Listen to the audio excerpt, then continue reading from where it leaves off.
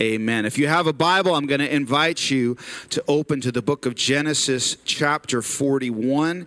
We are continuing our series, Lessons from the Life of Joseph. We're only going to read a few verses out of this chapter, but I would like to encourage you this morning to maybe later on today, take the time to just read through. You know, the word peruse means to read slowly and carefully. It does not mean to skim. So I'm going to encourage you to peruse in the technical sense of perusing. Just take your time and read through Genesis chapter 41, and I think it will enrich and confirm and clarify things that we talk about this morning. And so we're going to look at Genesis 41, verses 14 through 16, and verses 38 through 41. So Genesis 41:14 says, "Then Pharaoh sent for Joseph, and he was hurriedly brought out of the dungeon. When he had shaved himself and changed his clothes, he came before Pharaoh. And Pharaoh said to Joseph, I have had a dream, and there is no one who can interpret it. I have heard it said that when you hear a dream, you can interpret it. Joseph answered Pharaoh, It is not I. God will give Pharaoh a favorable answer." Now let's go down to verse 38. Joseph has done his interpreting, and it says, Pharaoh said to his servants, "Can we find anyone else like this, one in whom is the Spirit of God?"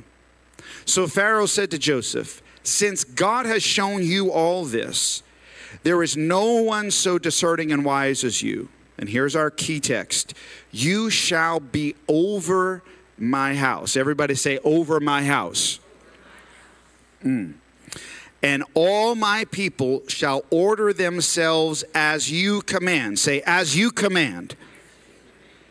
"Only with regard to the throne will I be greater than you."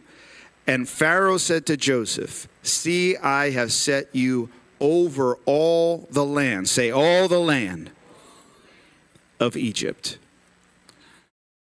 This is about the power test. We've been looking at several tests from the life of Joseph. We've talked about the prison test, last week the prophetic test, and this morning we're going to look at the power test. Now, has anybody heard of a guy named Plato? Wave your hand at me if you've heard of Plato. Okay, about 2/3 of you have heard of Plato. Plato is perhaps the most famous Greek philosopher to ever live. A lot of what we think and understand about reality is shaped deeply by Plato. Plato said this. He said, "The measure of a man is what he does with power." The measure of a man is what he does with power. Lord Acton, a British aristocrat, said this: "Power tends to corrupt, and absolute power corrupts absolutely." Public Enemy said, "Fight the power." But they were just quoting the Isley Brothers, so that's okay. Y'all didn't think I knew about all that. Fight the power.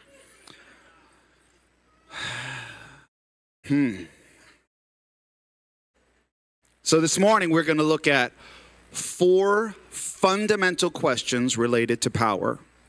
Because, and this is very important, you and I live in the most powerful nation on the face of the earth. And some people hear that and they go, "That's right, Pastor."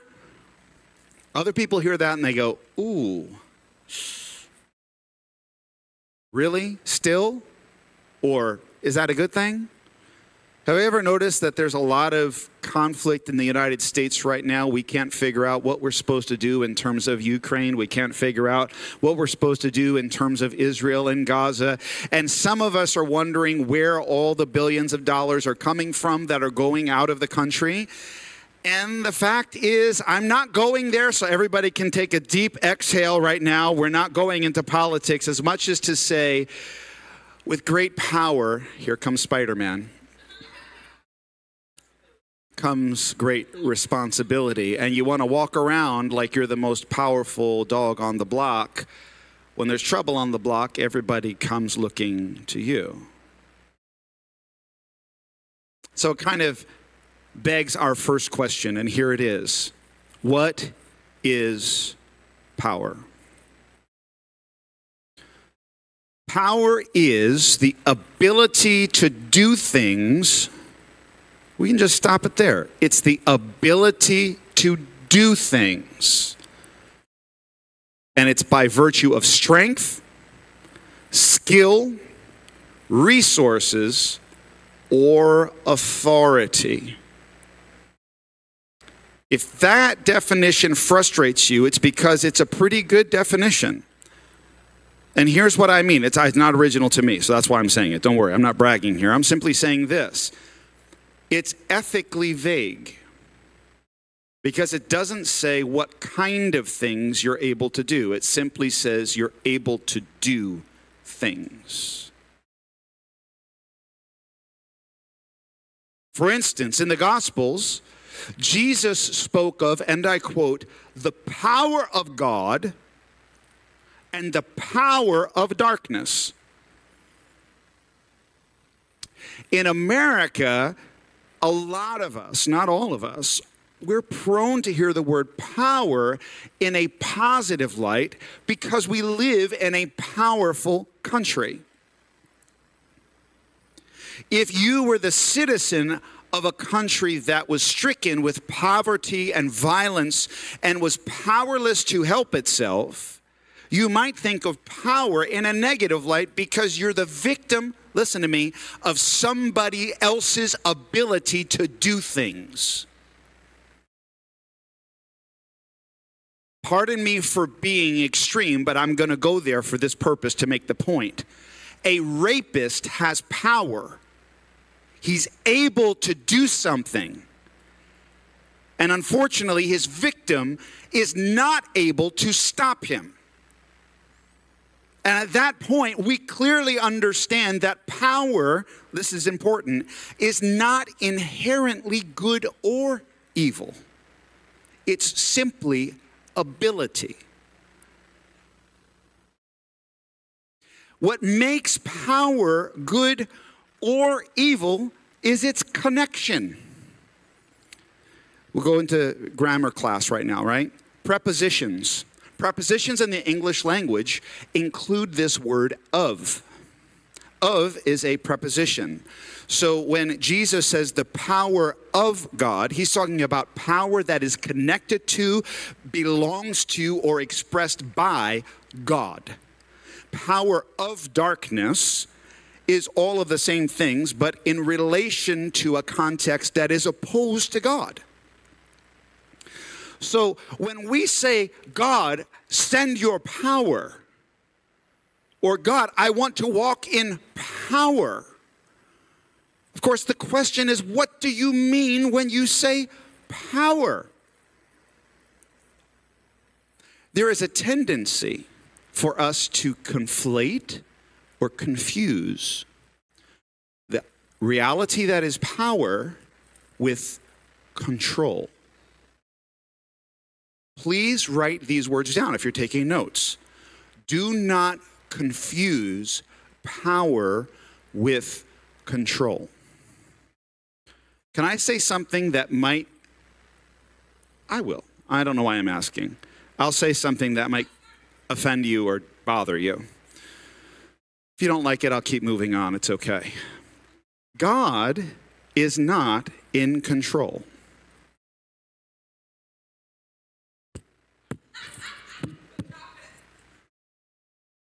I knew he was a heretic. God is not in control. God is powerful, but if you equate power with control, you will say things like God is in control. Control is the direction that comes without interference over a particular event. So for instance, you control your car by virtue of a steering wheel. Let's go back to the hypothetical instance of what I mentioned before regarding rape. Let's go back to what I mentioned before that regarding Ukraine. Do we want to say God is in control, meaning that God is directly causing a rapist to do what he does, or Vladimir Putin to do what he's doing? Do we want to say that God is controlling that? I don't think we want to say that. Well then, if God's not in control, then what? God is powerful. More specifically, we want to say it this way: God is sovereign. God sits on a throne fully empowered, but in that power, he does not have the need to control. We don't have time to go there, but I'll simply say this. The temptation in Genesis chapter 3, when the serpent approaches Eve, is a temptation for control. Power out of context. You can be as God without being connected to God. That's the original temptation. There are two words among many that are biblical words for power. And they can be helpful for us when we're reading the Bible to try to get a biblical or hopefully Christianly sense of what power is. So the first one we want to look at is a Hebrew word for power, and it's very easy. It's Oz, like the Wizard of Oz, O-Z. That's the word. Dr. Oz is Dr. Power. Just think of it that way. It is a Hebrew word referring to the strength of God, specifically God bestowing his strength on man. We see it in 1 Samuel 2:10 with the king. God bestows his strength on his people. We see that in Psalm 29:11. We see God bestowing his strength on Zion, Isaiah 52 verse 1. But not only is strength a quality given by God, he himself is that strength. So again, when we think of our definition of power, it is the ability to do a thing. When we think of the word ability, think of it in the context of strength to do a thing. God is the very power. So power in the kingdom of God, in this case, is a lot like grace. And that is, it's not a thing. Power is not a spiritual commodity. Say, here we go. God, give me your power. And God says, here's power. I have so many bottles of power. I'm going to give you a bottle of power. That is not biblical power, and that is not biblical grace. Power and grace is if God could take a part of himself off of himself and hand it to you. Power is God himself. Grace is God's self being extended to you. It's deeply personal, and therefore, listen to me, the essence of God's power is the essence of God's character. What this means is that God's power cannot be at odds with God's love, cannot be at odds with God's mercy, cannot be at odds with God's holiness, cannot be at odds with God's justice. Because power is not one in a series of things that God has back in the closet that he can go and get it for you. It's God giving you a measure of himself. That's the biblical understanding. When we read the Hebrew Bible and it talks about God's power, it talks about his Oz. It's talking about the strength of God that is God that he shares with his people. The New Testament, of course, was written in Greek, and there are several Greek words for power, but the one we're going to look at today is exousia. Exousia. That is a word which speaks about the power or the ability to do something. But listen to this. It can also describe the right to exercise authority or rule.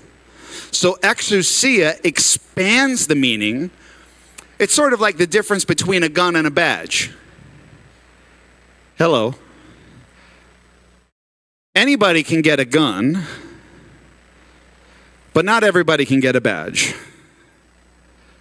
Exousia is the bringing together of the gun and the badge. It's the strength matched with the authority. Okay, so let's go to the second question. The second question is, where does power originate? I want you to open your Bible to Psalm 62. Psalm 62, we're just going to look at three verses, 10 through 12. Put no confidence in extortion and set no vain hopes on robbery.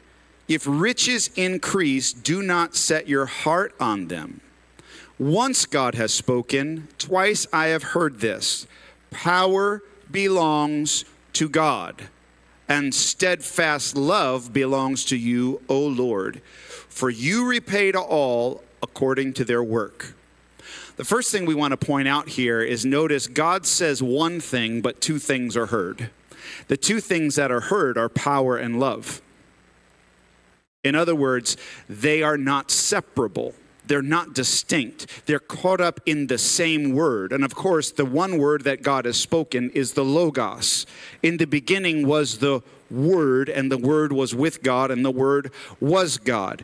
God spoke one word, the only Word begotten of the Father, Jesus, and in him we see power and love. Now, what's interesting here is this psalm is a psalm of encouragement to people who are oppressed and haven't seen their breakthrough yet. If you look at the beginning of the psalm, you'll see a phrase in verse 3, how long? Has anybody ever prayed that prayer to God? How long? How about verse 5? My soul waits in silence. In other words, I'm just out of stuff to say right now. I'm just sitting here because you haven't come through yet, God. And that's what leads to verse 10. Verse 10 is saying, don't try to assert or grab at power through money. Don't think if I can just get the loan, if I can just get the mortgage, if I can just get another credit card, if I can convince my boss to give me a raise, if I can convince that boss to give me a job, or God forbid you're extorting people. We don't want to go there. Either way, this is an attempt to, when they talk about extortion, it's actually in the Hebrew talking about the oppression, violence, and force. He's saying, don't try to fix it by asserting your strength. Don't try to do that. That's an attempt to gain control of your life. We don't need to control our lives. We need to surrender our lives, not to the God who's in control, but to the God of all power who is sovereign and sits upon a throne. What we get from this text, where does power originate? All power originates with God. There is no power apart from God, which means even bad applications and expressions of power come from God.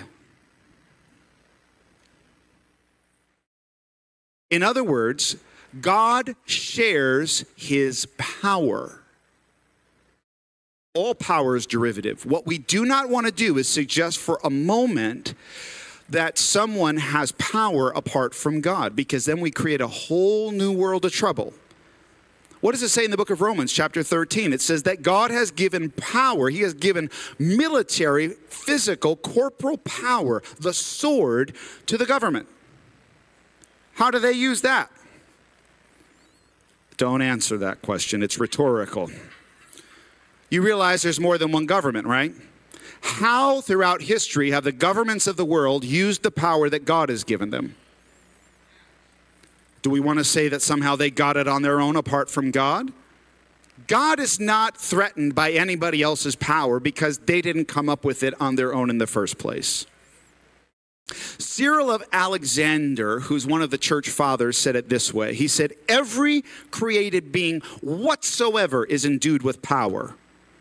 I came here this morning to tell you, you may not feel like it, you may not look like it, but you have been endued with power by virtue of existing. Why? Because you're an image bearer.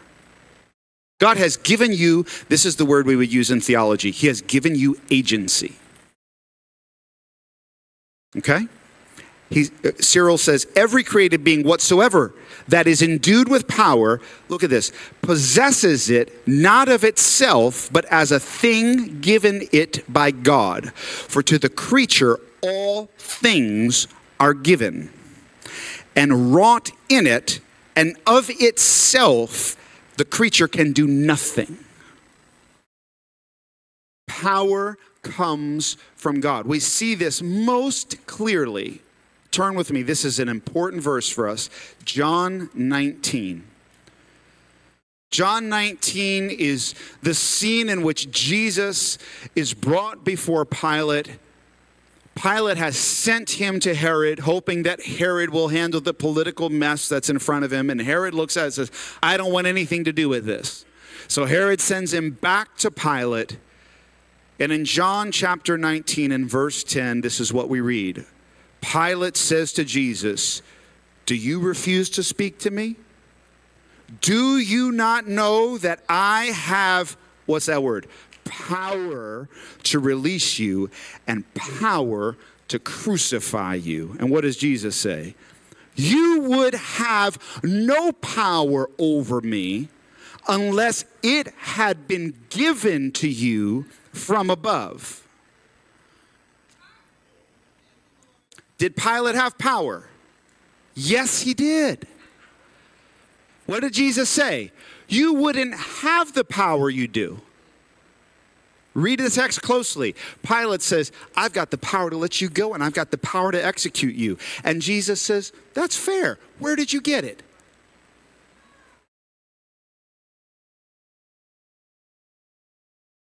And this, when we say this, we must be careful right here. And I must stop myself in this moment at this text, and I must gather myself to understand this is the deepest of mysteries the world will ever encounter. That the worst crime humanity could ever commit, we would read from the apostles in the book of Acts, happens according to the exact foreknowledge of God and will of God. This is why we say God is not in control, but he is sovereign.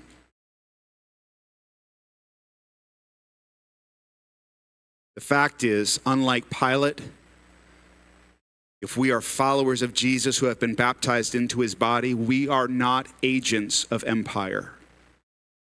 We are representatives of the King of Kings. We don't walk through life conformed to this world. We walk through life renewed by the transforming power of God in us. That's how we live our lives. The enemy tempts people with carnal power, with lust for control, trying to determine the outcomes of their lives and the lives around them. That's what the offer is. That's why people go into everything from politics to policing and you name it. We think if we can control the situation, we'll be satisfied.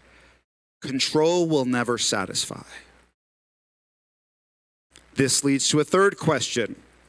Who receives power? And by implication, it's who receives power in God's kingdom? Well, the first answer to that is quite simple. The humble receive power in God's kingdom. You might remember a verse in James chapter 4 and verse 10.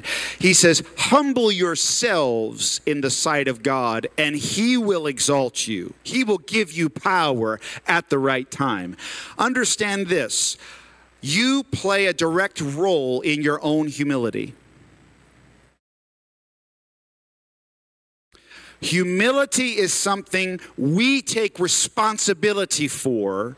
We don't look at God and say, just slip me some of that. Humility comes when we have an opportunity to exercise control, but rather die to self. Humility is when I'm able to do a thing, but I don't do it because I prefer my brother or my sister. And that thing usually has to do with language. I'm not going to say what I want to say right now. Even though I'm able and I have the strength to say it, I'm going to swallow those words. Humble yourself and you will be exalted. And here's the thing. The humble soul is a content soul. Because a humble soul is a grateful soul. 1 Peter chapter 5, verses 5 and 6. Very much an echo of what James was saying. The Apostle Peter says this: in the same way, you who are younger must accept the authority of the elders. And I love this phrase.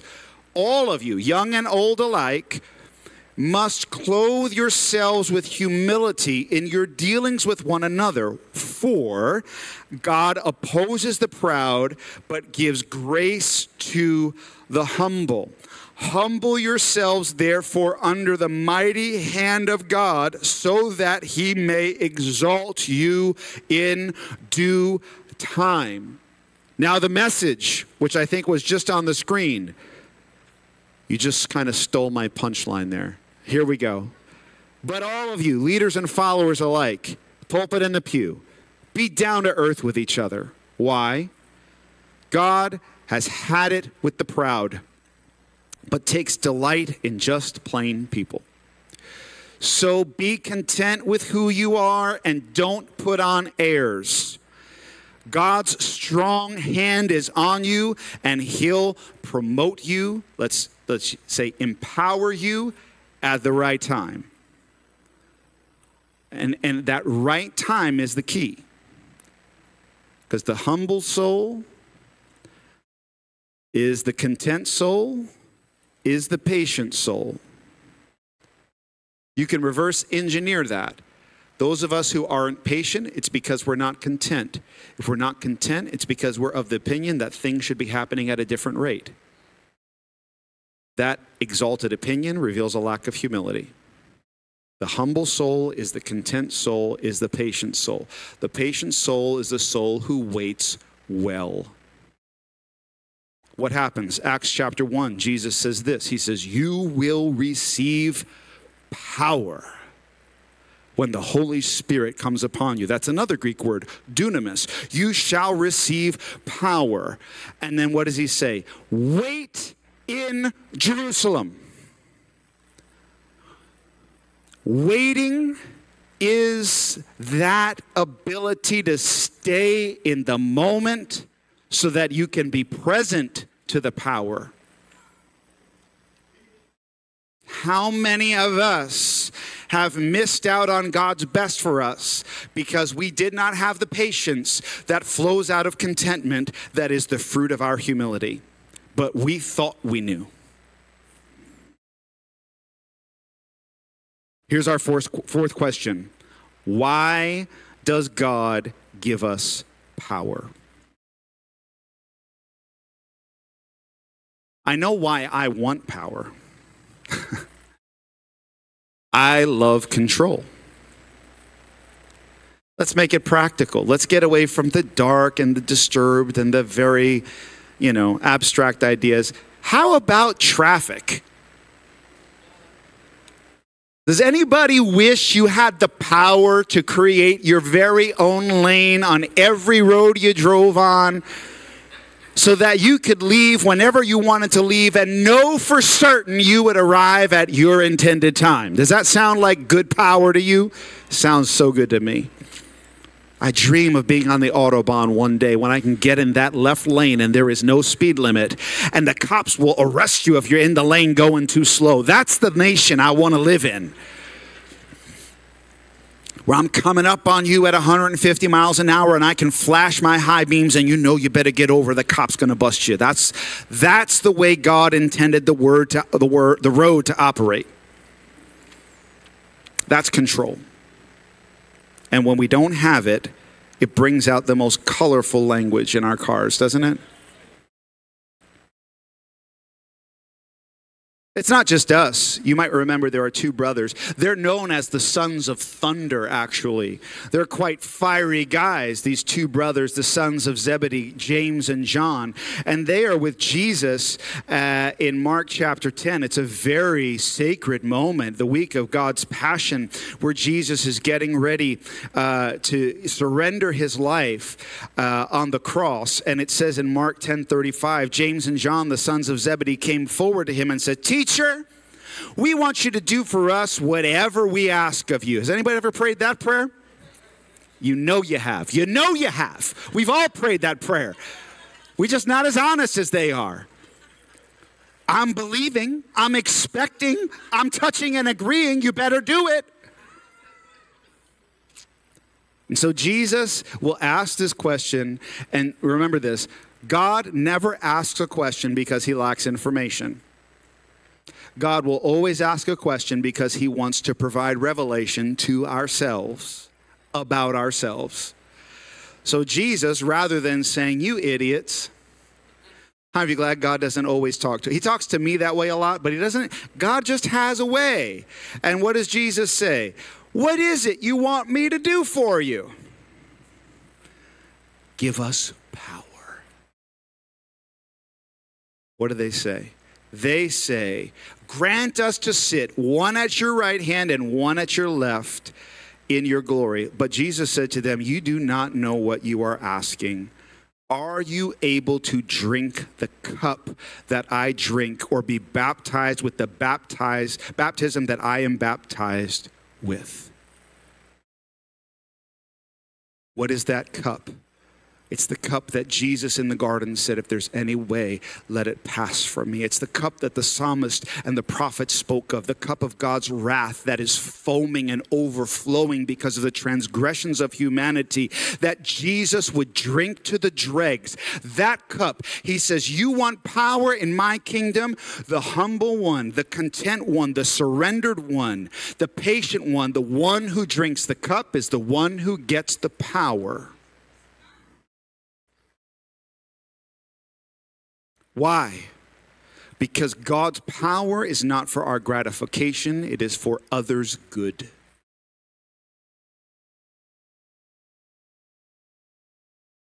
In Acts 10, the apostles are speaking about Jesus. And in Acts 10:37 and 38, listen to this description that they give us of him. "The gospel message spread throughout Judea, beginning in Galilee, after the baptism that John announced, how God anointed Jesus of Nazareth with the Holy Spirit and with power." Everybody say it out, with power. "How he went about doing good." We want the Spirit and we want the power, but are we ready and prepared and committed to do good? And what was it? Healing all who were oppressed of the devil, for God was with him. God's power is shared with his people so we can turn around and bless others. We can bring liberty to captives. We can bring hope to those who are sitting in darkness. That is why he gives us power, for healing, for deliverance, for enlightenment. This is why he gives us power, for cups of cold water, for plates of hot food, for blankets when people are cold. This is why he gives us power. He does not give us power so we can sit in church and say, "Look how powerful we are." The fact is, God's people always have a complicated relationship with power. Joseph had a complicated relationship with power.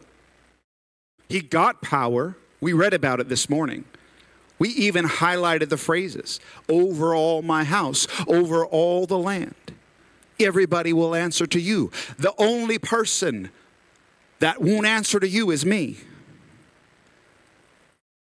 What does Joseph do with his power? You can turn there if you want, but Genesis 47 is one of the most unsettling chapters on the back part of the book of Genesis. Genesis 47, the famine continues. We remember the story. We remember Pharaoh's dreams. 7 fat cows, 7 thin cows. What did it mean? 7 years of plenty, 7 years of famine. What are we going to do during the 7 years of plenty? We're going to store up grain. 7 years of famine is a long time. And apparently over the course of that, we read that the Egyptians kept coming back to Pharaoh to get food. But they weren't talking to Pharaoh. Who were they talking to? They're talking to Joseph, because Joseph has power. And what does Joseph do with his power? In verse 14 of chapter 47, he took everyone's money. Let's read it so you don't just assume I'm just saying it. Joseph collected how much of the money? All the money in exchange for the grain. He didn't stop there. Verse 16, he took all their equipment, all their livestock, all their money-making potential. He emptied their bank accounts in 14, and he emptied their garage in 16. What does it say?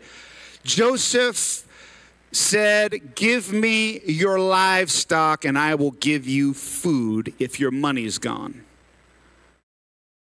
Oh, boy. Do you think Joseph is increasing in popularity at this point? It gets worse. Verse 20.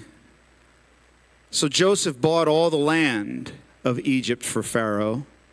All the Egyptians sold their fields because the famine was severe upon them, and the land became Pharaoh's. And look at this. As for the people, he made slaves of them, from one end of Egypt to the other.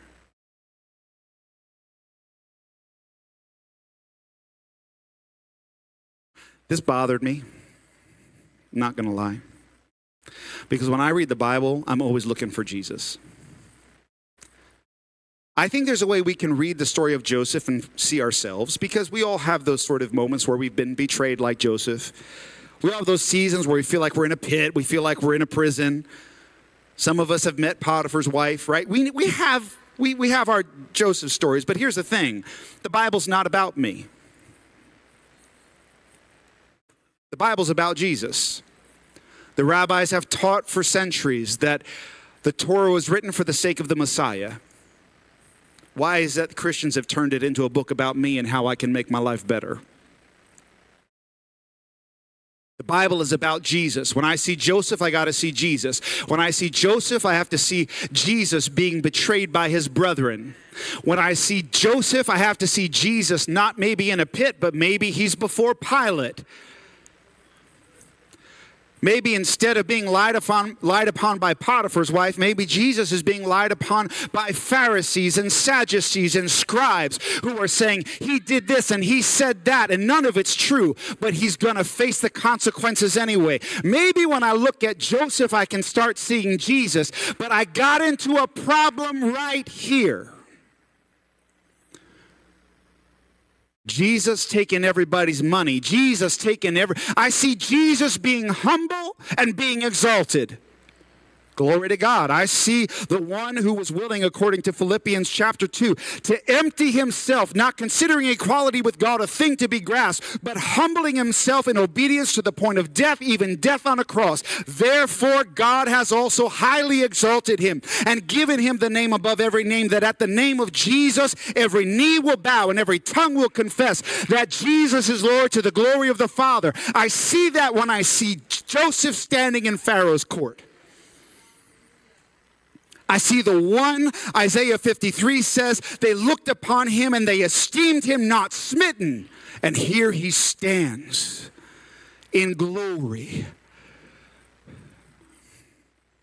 I see coming out of a prison like coming out of a tomb. I see Jesus when I see Joseph. But when I get to Genesis 47, I have a problem. And then I felt like the Holy Spirit started speaking to me. The Egyptians were starving in a famine, and they went to Joseph. But weren't all of us starving in sin? Proverbs 13:25 says, the righteous have enough to satisfy their appetite, but the belly of the wicked is empty. There's something about living in wickedness and transgression that creates a longing in the human heart. There's a phrase that's been bouncing around the Christian church literally for centuries, and it says this. It says, every man who knocks on the door of the brothel is looking for God.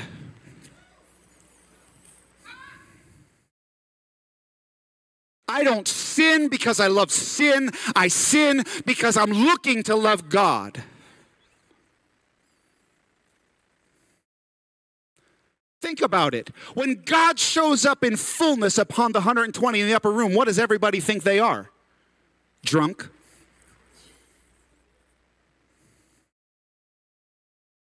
Fullness of joy. If I'm not getting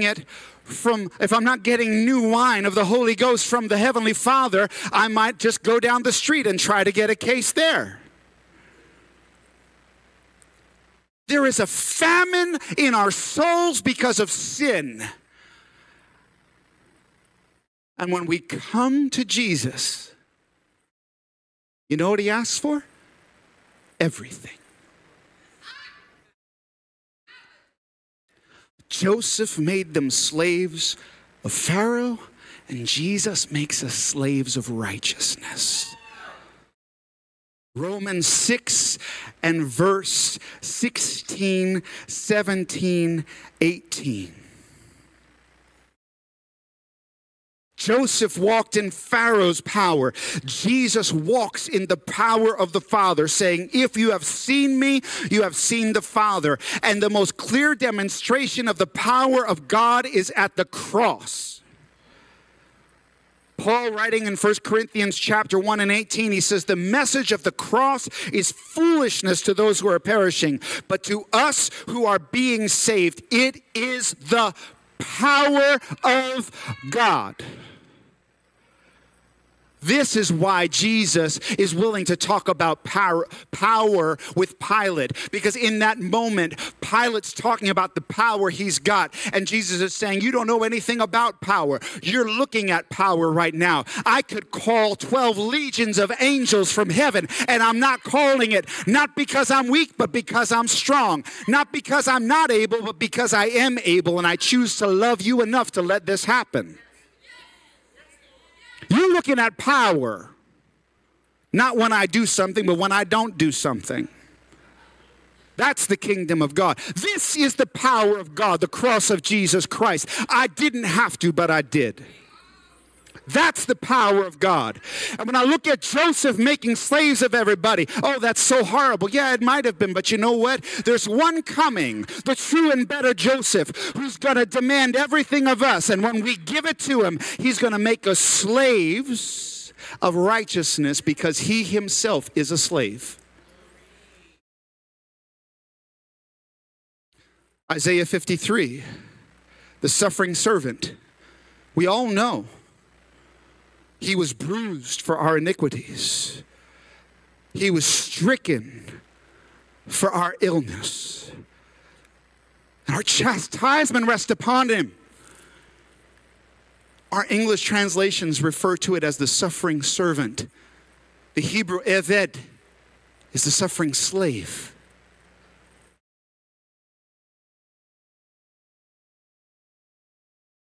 Jesus says, I'm a slave. Come join me, and we'll be friends. We'll live in our Father's kingdom. Jesus can share his power with fellow slaves because we know our identity and our freedom is in him. Only in the kingdom of a God like this God of Jesus, only in this kingdom could we be the sort of people who only find freedom through slavery. Only find power in yielding up our desire for control.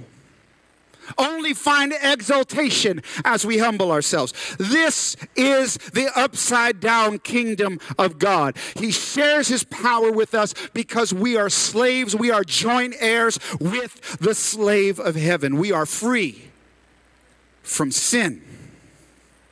Bob Dylan said it this way. We start with Public Enemy, we end with Bob Dylan. You're going to have to serve somebody. You're going to be a slave of somebody because you're a creature. I'm a creature. We're creaturely beings. The lie is that you can be God. We can lay aside the sin and the weight that holds us back. We are called to a destiny that involves us being conformed to the image of a king who himself is a slave. And we are empowered to the extent that we share his spirit, we share his essence, and we live as his representatives in the earth, bringing power to a starving world. And so we conclude with a meal. Christian worship has been centered on a meal for 2,000 years. We should get to every Sunday starving for the body and blood of Jesus. What does Jesus say? Unless you eat my flesh and drink my blood, you can have no part of me. We come to this meal this morning with great expectation and great hope. We're free from sin, but we can't say we're not affected by it. That's why Paul said, "O wretched man that I am, who is going to free me from this body of sin?" If you got a body, you're feeling the effects of it. And we come to this body and this blood every Sunday to remind ourselves that there is freedom, there is hope, there's something coming greater than this moment. And so I'm going to ask the ushers if they would help me out right now and distribute. If you haven't picked one up, make sure that you get one. You can raise your hands and they'll make sure that you have a cup and a wafer.